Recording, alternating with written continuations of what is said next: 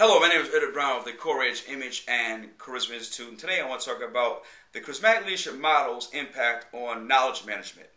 For those of us who may not be up on economics, we have gone from the agrarian age to the industrial age to the information age. So in the information age has ushered in what is called the knowledge worker. That's the person who has specialized knowledge or information that is almost indispensable to an organization's productivity and profitability. And so where the charismatic leader in the past has been seen as the big picture visionary, the person who directs the troops and leads them to the promised land, really they are doing the same thing as charismatic leaders, but they're kind of backing up a little bit.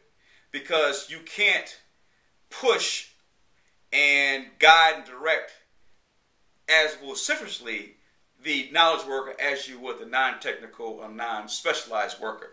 And so there are a few things that the charismatic leader has to do now more than ever. One, yes, be inspirational. Tell the knowledge worker where you want the organization to go and that person's role in that organization. Two, give directions as it relates to how you see it looking in the long term. And then three, get out of the way. Monitor the situation.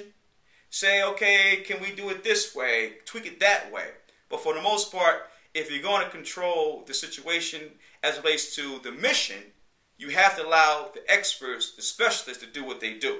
And that might be challenging for charismatic leaders sometimes because charismatic leaders are always needing to be in control. They want to be adored by their worker, love me, be with me, challenge me, but also be with this mission that we're going on together to the promised land, as I said earlier, so that things will be manifest the way that person sees it in their mind. But invariably, you have to tell the person what they need to know as it relates to the big picture and get out of the way.